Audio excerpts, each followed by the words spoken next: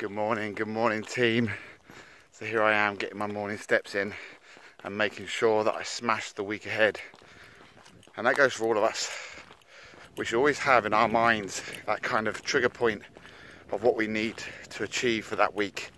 All our goals are different, all our aims are completely aiming in a different direction, but we all have that same or need that same mentality of that drive, that determination, that motivation to do better than we did last week, to improve ourselves week on week, day on day.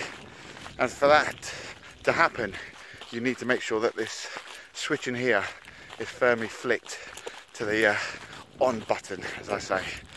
So make sure that you know what you want to achieve this week. Put in that little weekly goal in. Make sure you aim damn hard and make sure you get it done. Everyone, have a great Monday and have a fantastic week.